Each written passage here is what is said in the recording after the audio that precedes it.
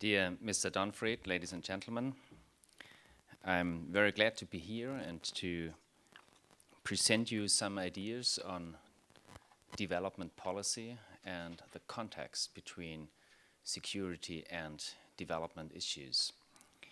As you might know, there is an ongoing debate in Germany on our role in international politics, on growing responsibility of Germans.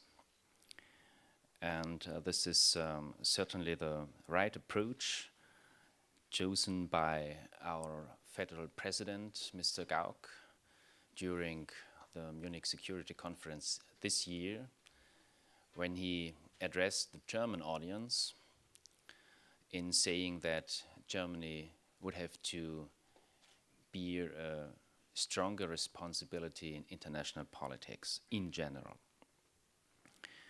What is still missing from my point of view is the aspect of development cooperation in this context of foreign and security policy. Because when it comes to debates in Germany on our role in international affairs, the contributions are mostly concentrated on military means, on deployment of troops or other contributions of our German Bundeswehr.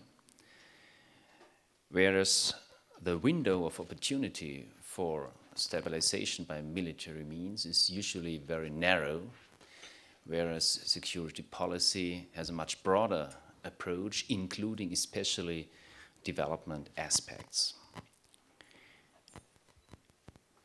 So the question is, are we really aware of, for example, arising conflicts? The German Bundestag often decides on international missions and German contributions in international missions, such as a contribution of 80 soldiers sent to the UN mission for the Central African Republic and South Sudan. The question, however, is what do we really do in order to prevent crisis, to prevent the escalation of fragile situations? Did we really notice what is happening now in Iraq?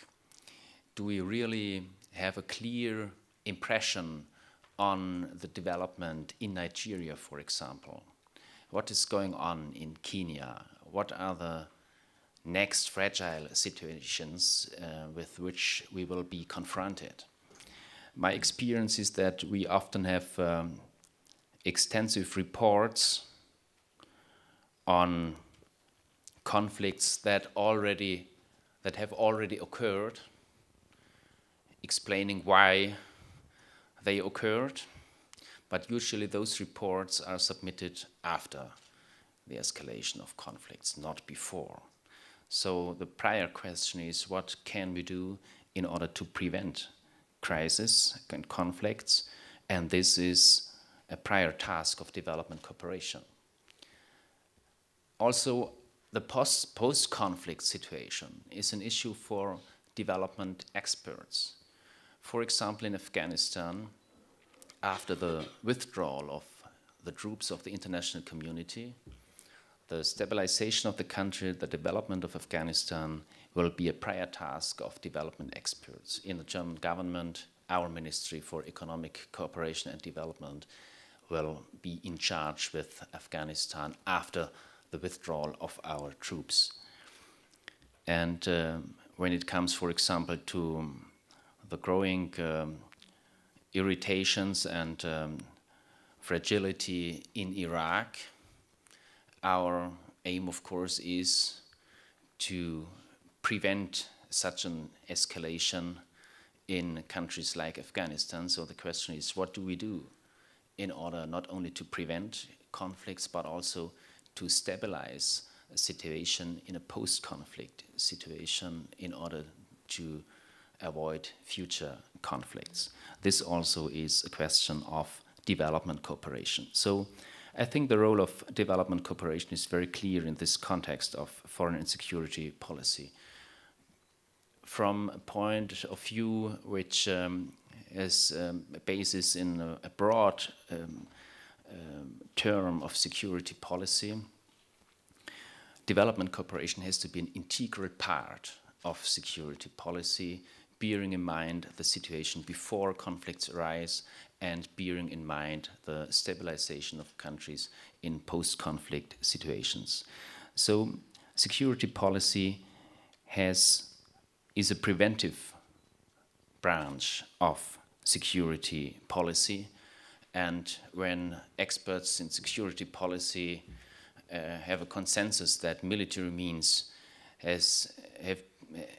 must be ultima ratio, the last means, then my answer to this perspective is that there must be some means before ultima ratio. And I come to the conclusion that this is the core issue of development cooperation. So development cooperation is the means of first choice, is prima ratio in this context of a broad wording and broad terms of security policy.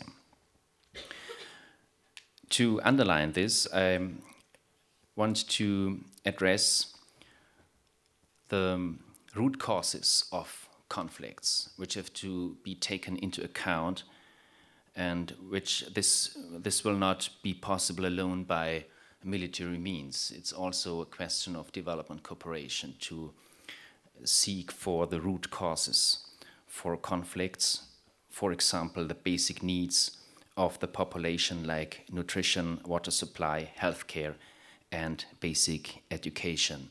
So in a sense, you can say that in case of conflicts, the conflicts are always a consequence of bad governance. And the civil means of development cooperation try to create good governance in order to prevent conflicts from arising. And also, with respect to post-conflict situations, the role of development cooperation is to stabilize countries in order to sustain peace and security. In the end, this is a relation of interdependence between military and civil means. Of course, you need a certain degree of stability in a country in order to implement civil means of development cooperation. But on the other hand, you also need to sustain peace and security by development cooperation in order to prevent a country from future crisis. So my appeal is to understand security policy in a broader sense, including the preventive and post-conflict aspects of development cooperation, aiming at the sustainable development and sustainability in countries in order to secure peace and security. So let me just outline some aspects of future linkages between security matters and development cooperation. First, peace and security should be a goal in the post-2015 agenda, which should be adopted by the UN General Assembly in September next year. The Open Working Group recently submitted its draft paper for this post-2015 agenda 2 weeks ago. And our aim is to integrate peace and security as a goal in this post-2015 agenda, since security is a prerequisite for development and a goal of development cooperation. Second, our aim in development cooperation should be that a one world agenda is centered not on development countries or conflict-affected states only, but on global public goods. This is also a question of discussion from eye-to-eye level between northern and southern countries, between donor and recipient countries. So our aim is to create mutual accountability and to come to collective actions among all members of the international community. A third issue I want to present is we should implement development and sustainability issues in the Security Council of the United Nations more often and more visible, as it has been done, for example, with the resolution on violence against women. But the Security Council should not be restricted to security matters only in a narrow sense, but should also include more and more sustainability aspects, and that, of course, would comprise also means of development cooperation. Fourth, we should establish a common analysis and an early warning system on rising conflicts, and we should also ensure smooth transitions from military to civil means. So we will have to implement this comprehensive approach, which is not only announced by the German government and implemented, for example, in common strategies on countries like Afghanistan, but which is also a core issue of the European Commission and the European Union missions in many countries of the world, especially in the African neighbor continent. And last but not least, we should implement the post-2015 agenda also in the United Nations system.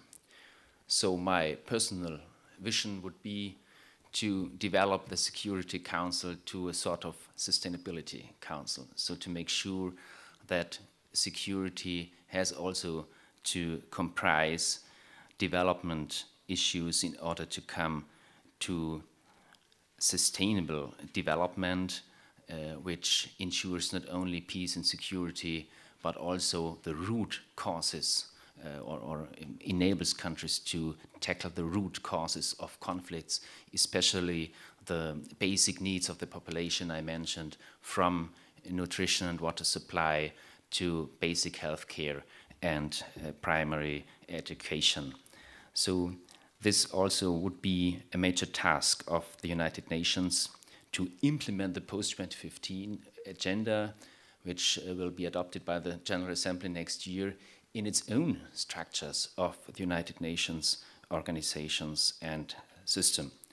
We can't see so far whether there will be a reform commission or any body which will be charged with this task, but I think we should take the opportunity of this development year 2015, of the adoption of a post-2015 agenda in the United Nations, to draw the consequences, not only in the member states of the United Nations, but also within the forum of the United Nations itself. So thank you very much for your attention. I hope I could give some ideas and incentives for discussion. I'm very happy to have a rather young audience, and maybe some of you might become future diplomats or politicians. So my experience is you always see twice in your life, so be polite to each other, and I thank for your attention, and we can have now a discussion with you. Thank you very much. Good morning. My name is Princess, and I'm from Paris, and I'm a writer and a feminist activist. Actually, at the United Nations Commission on the Status of Women in March, at the United Nations in New York, we discussed about the post-15 MDG, the Millennium Development Goal, and some of the agenda, the discussion was about the education of women, especially girls, because we found that when girls are empowered, they will be able to defend themselves in certain situations, such as preventing child brides and all forms of violence against women. But I discovered that there was a discussion. Somebody said that actually that MDG post 15, that is it not just going to be something that will be only on paper and to not be executed at the end of the 2015? Now the question is, what are we actually doing about ensuring education for girls, especially when we're looking at Malela, the Pakistani girl, and then she came to Nigeria recently to discuss with the parents of the Chibok girl, the missing girl in Nigeria, and then she talked about ensuring the empowering girls as well, the same thing that we discussed at the United Nations in March. And now my question actually is, because I'm mixing things up actually, is what are we actually doing to empower girls? Because the problem actually, when we are talking about violence against women, all forms of violence against women, and even preventing FGM, female genital mutilation, as well as preventing child brides and rape of girls that is happening actually in India at the moment.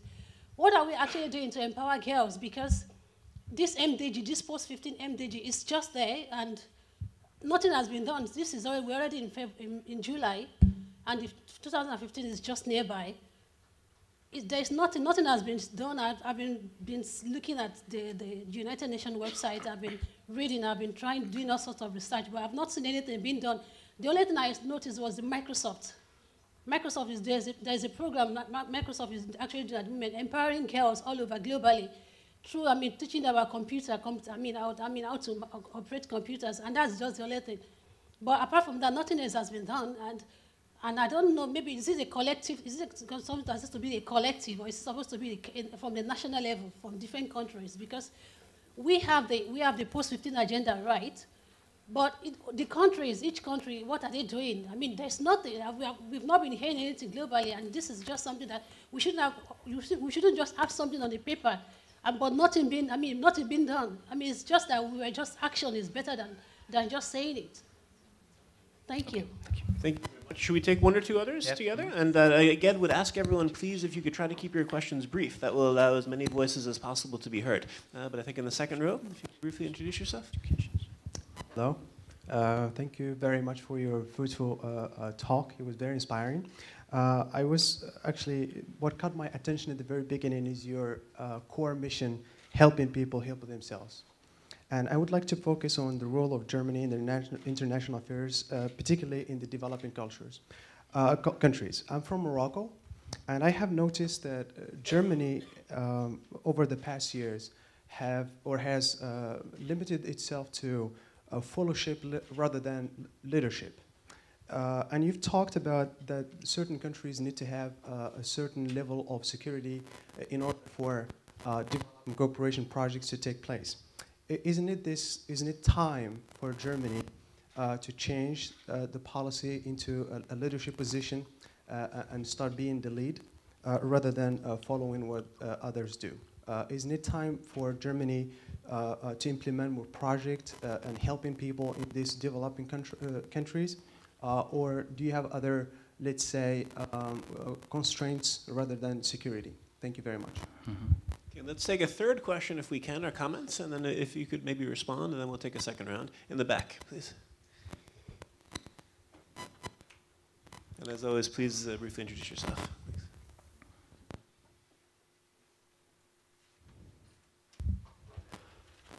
My name is Dumitru. I'm from Moldova, and as you probably know, we have a frozen conflict in Transnistria. And I wanted to ask, when our government approaching this problem, this issue of Transnistria, their philosophy now is the next one. We should develop our country, our economy, so that Moldova will be more attractive for the citizens living on the left side of the river. And in this way, probably they'll change the political arena in the Transnistria in a more friendly one for solving this conflict. Do you think their manner of solving this problem is a correct one, is a functional one? Okay, thank you for these questions. First to education for, in particular, women and girls. education in general is one of our major areas of development cooperation. Germany is, in this context, the biggest donor worldwide. We invest more than 400 million euros a year in education projects in our partner countries. And I agree that the empowerment of girls and women is really crucial, and therefore we aim to facilitate the access to schools, to education in general for women and girls. And this will also be addressed by the post-2015 agenda. It's at least part of the draft concept of this post-2015 agenda that has been adopted by the Open Working Group in 2 weeks ago in New York.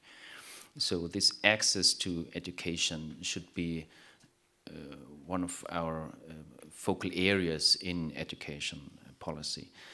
Concerning Nigeria, you might know that my minister, Dr. Gerd Müller, has been to Nigeria a few weeks ago, and he also addressed this issue, and he visited school with more than 1,500 Muslim girls, female students, and I think we also have to make clear in not only the international public, but also in the public of our cooperation partners, that education, especially for women and girls, is one of our major concerns and major interests, because in many of those countries the economic development as well depends on the engagement of women,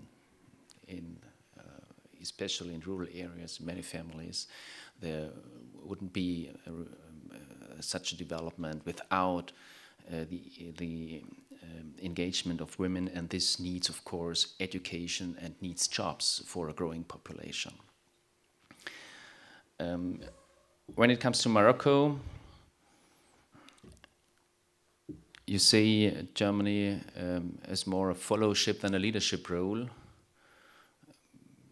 I wouldn't agree with this with respect to our budget and with respect to our interaction, not only in the European Union, but also with international partners like the World Bank Group or others. Our development cooperation has the specific advantage that we are not restricted to multilateral organizations or funds, but we also have a strong bilateral branch of development cooperation. That means that many of our projects are programmed by ourselves and by our cooperation with our partner countries and implemented by own experts. So we have deep know-how of our development experts that are active in the field, not only in capital cities, but also in rural areas where projects are implemented. And our budget is spent to a bit more than half on these bilateral projects with cooperation partners all over the world. And our strategy is, in a first step, to set some minimum criteria that have to be met by our partner countries, for example, with respect to the protection of human rights. In a second step, we are oriented always to the needs of our partner countries. And in the third step, I would say, we offer usually 3 fields of cooperation in which we think that we can offer comparative advantages from our German experiences with respect to programs that are supported by other donor countries. So we do not everything. We are indeed concentrate our programs on focal areas that on the one hand meet the needs of our partner countries, but on the other hand ensure that we offer what we think is a comparative advantage of our German experiences, for example, in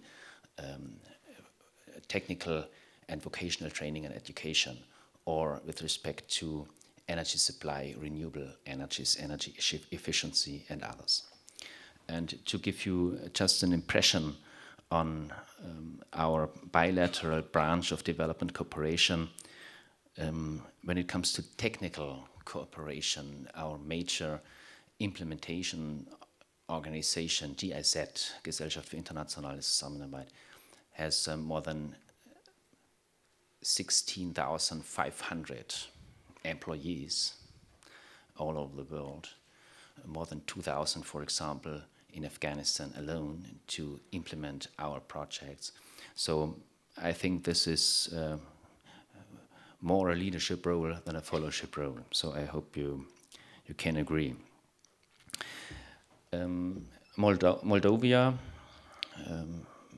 as you might know, my minister has also been in Moldova a few weeks ago, and he announced to strengthen our support for Moldova. I think this is a very important political signal in these times, and we are now working on identifying the specific needs of these countries, where, in which regions, with which projects we can support the development of this country.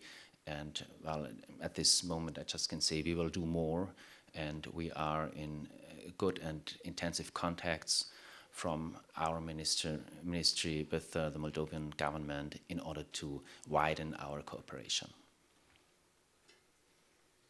Let's take a second round of questions. I see the first hand here in the middle. We'll take maybe another 2 or 3. As always, if you could stand and briefly introduce yourself, and keep your questions concise to allow as many people as possible. Hello, my name is Ibrahim, and I came from Norway. So maybe this question will be difficult for you, but it's okay. Now, in NATO, we talk in NATO, security crisis in Europe now, Ukraine. So no, we don't need any NATO troops on the border with Russia, said Franz Timmermans, the Dutch foreign minister, in response to the Russian proposal. So my question is NATO under prepared for current crisis to attack Russia? May I answer this directly? No.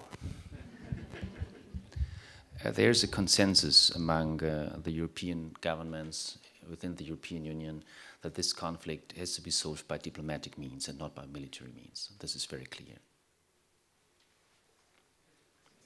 Okay.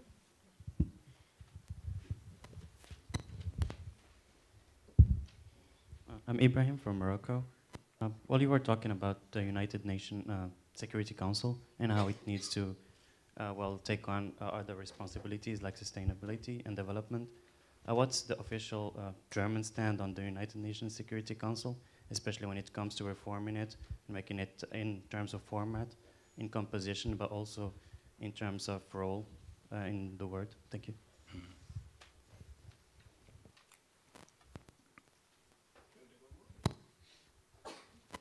One more in the front also. Yeah. Thank you very much. Dear State Secretary Thomas Silberhorn, my name is Gustavo Gutierrez. I am a Peruvian undergraduate student from Canada at the University of Toronto. Very simply, could you please tell us what kind of work you do on a daily basis? If possible, described as something you could see in a picture so I could understand.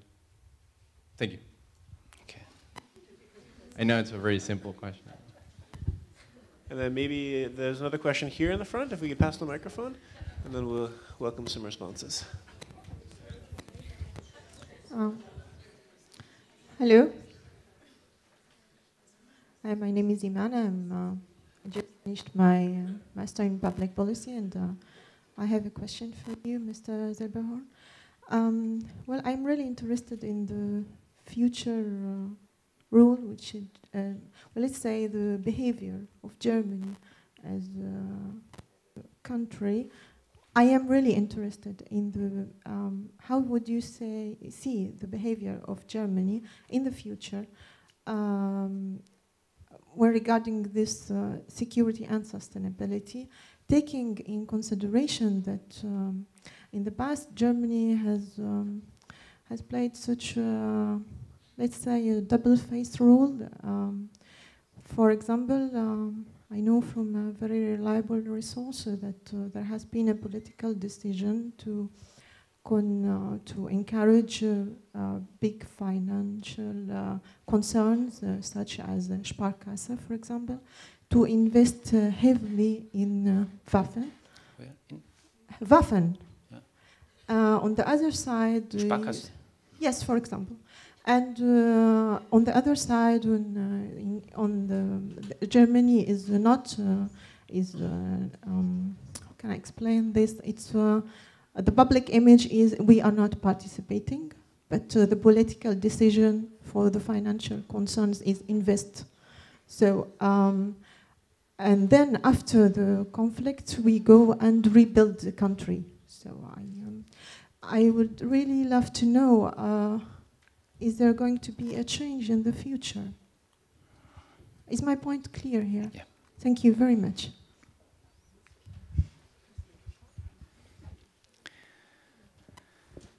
So I just want to begin with the last question. What will be the behavior of Germany? We have intensive and strong coordination when it comes to the export of weapons from our country to other countries.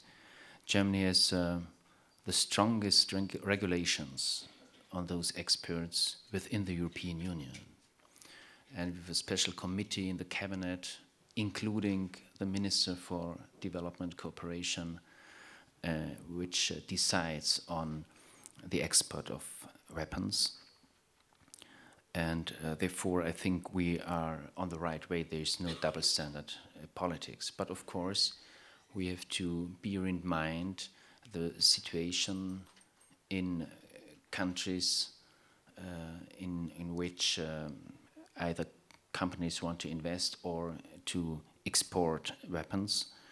And we also have to bear in mind that the situation in those countries might change over time. So I wouldn't exclude that there is room for optimizing our rules in this context, and I think we are in a very transparent and public debate on this issue.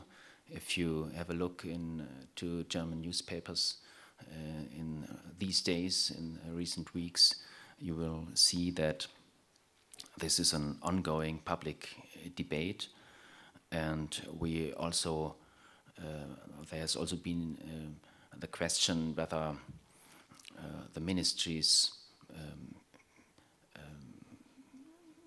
included in this decision-making progress should be reorganized, so the ministries which are in charge of those decisions. So there is a really fundamental debate, and I think what is necessary is that we have a strategy which is embedded in a common European Union and NATO strategy in this context, and which is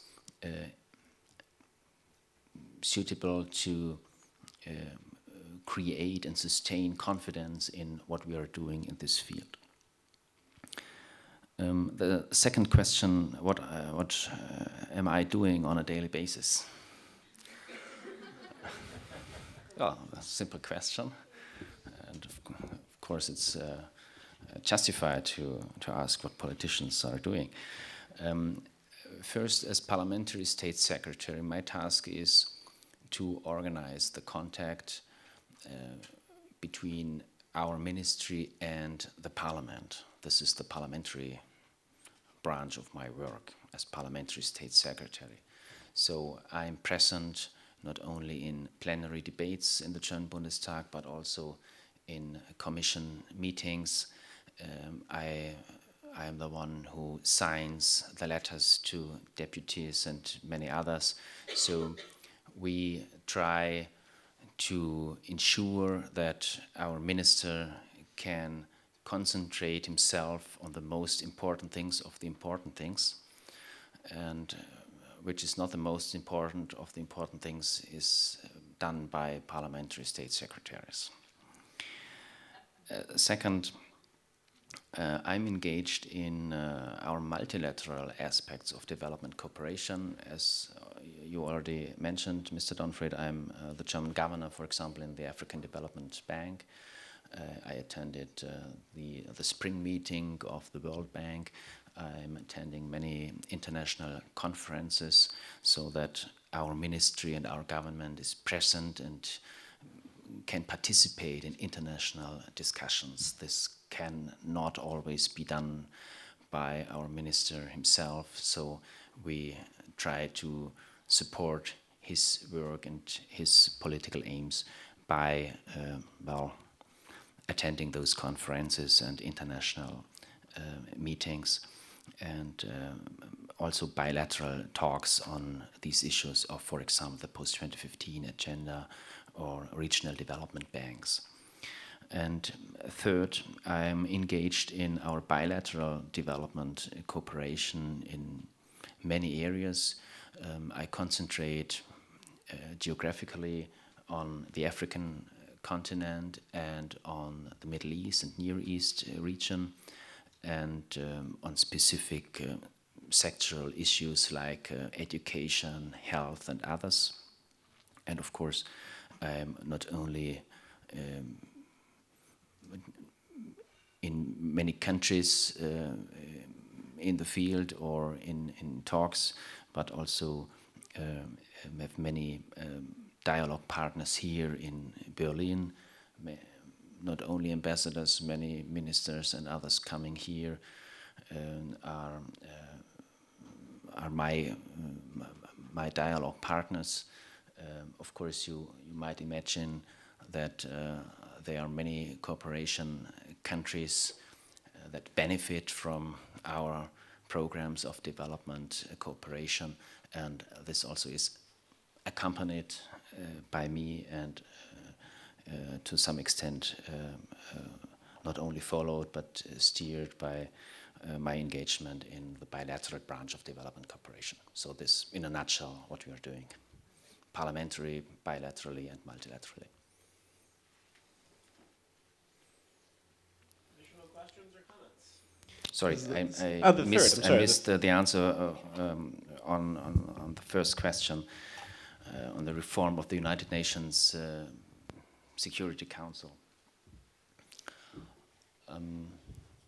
Well, if you ask for an official statement of the German government, I would say we are engaged in an ongoing debate on reforming the United Nations system. And I tried to enrich this debate by some personal views and perspectives and ideas. And this is not in any contradiction to a government position. It's one part of our process of contributing to this international debate. And if you've experience with the United Nations system, you might see that there is a certain, I wouldn't say a discrepancy, but you have experts on security policy in the United Nations, and you have experts on development cooperations.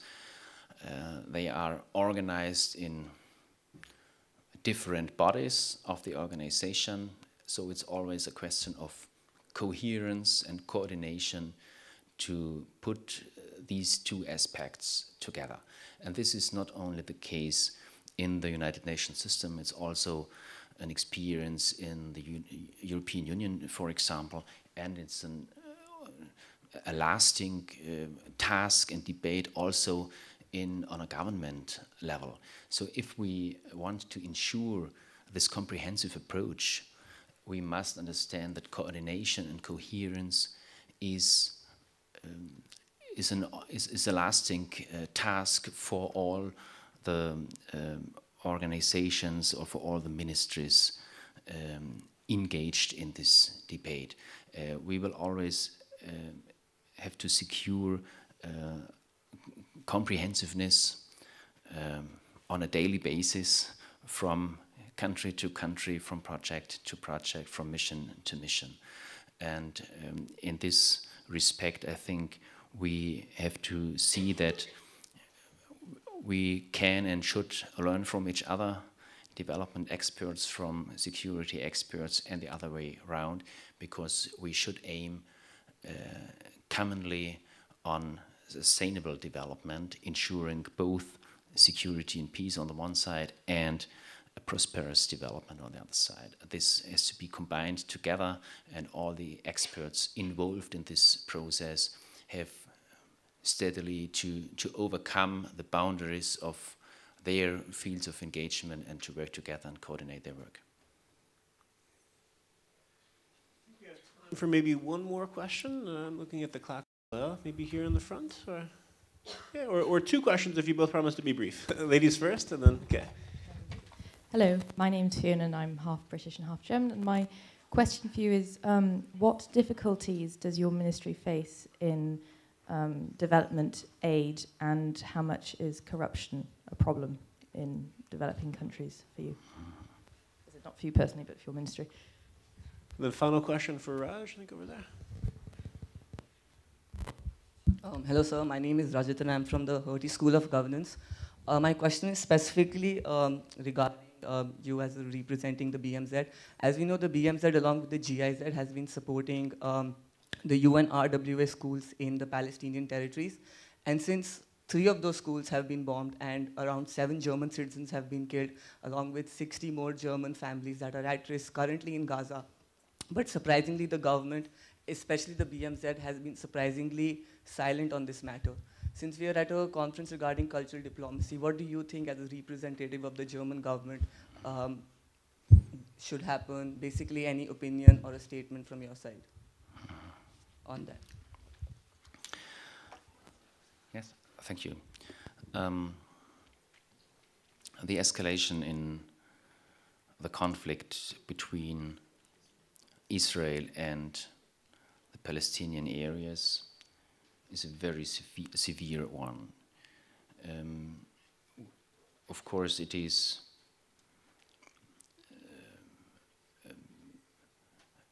a severe issue that projects or buildings that have been established with our means are destroyed during this conflict. So this is not the progress we want to see in development cooperation. But the most important thing that is needed now is to come to a ceasefire and to bring the conflicting parties back to the table for negotiations, which is not the case so far. And what concerns me is that the number of countries, the number of statesmen that are able to influence the conflicting parties is rather overseeable.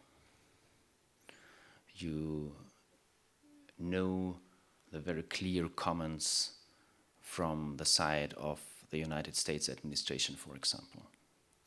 Germany is a member of the Near East Quartet, as you might know, and we are acting in close coordination with our Quartet partners.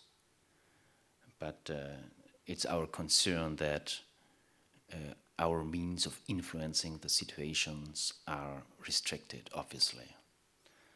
And my personal experience is, to say it very generally, that political will is the first which is needed to solve political crisis.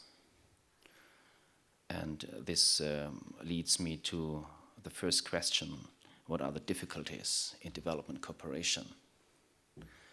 The biggest difficulty in development cooperation is the lack of political will.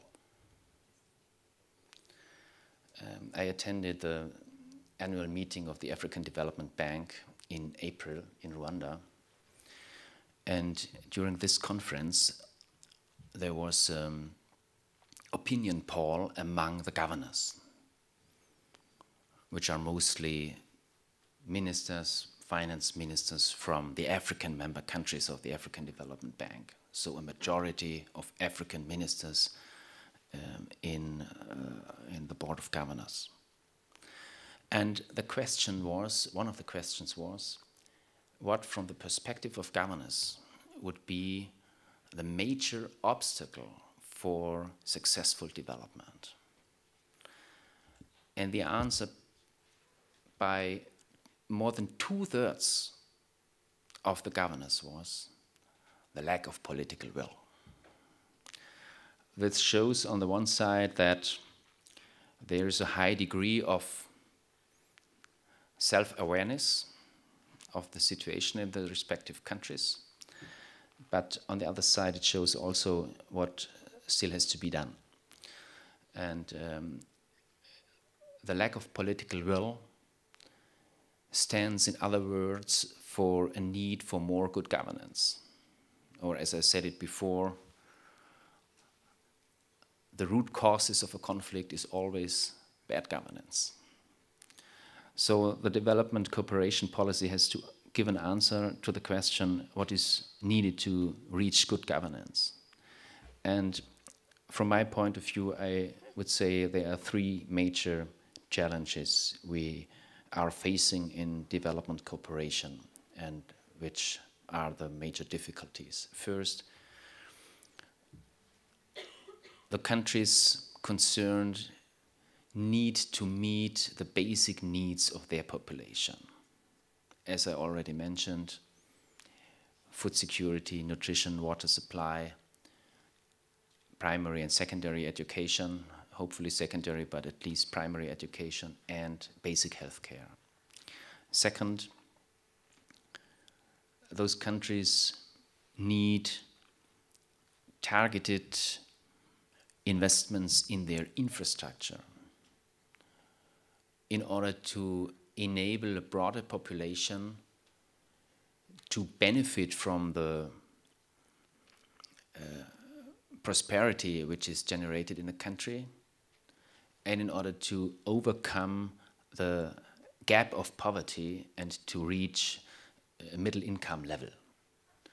And this does not only mean investments in transport systems, for example, but also in energy, so anything of infrastructure which is suitable to enable a broader population to benefit from this prosperity in a country. And third, what we need is functioning administrations, independent judiciary, independent media, transparency, accountability, so everything what can be described as good governance. I think these are the three major issues we have to secure in countries to reach a sustainable and successful development. And to answer this question, you could also have a look at emerging countries and ask the question, what have been the reasons why those emerging countries have been successful or more successful than other countries in recent years? And I think the answer is quite this what I said. To meet the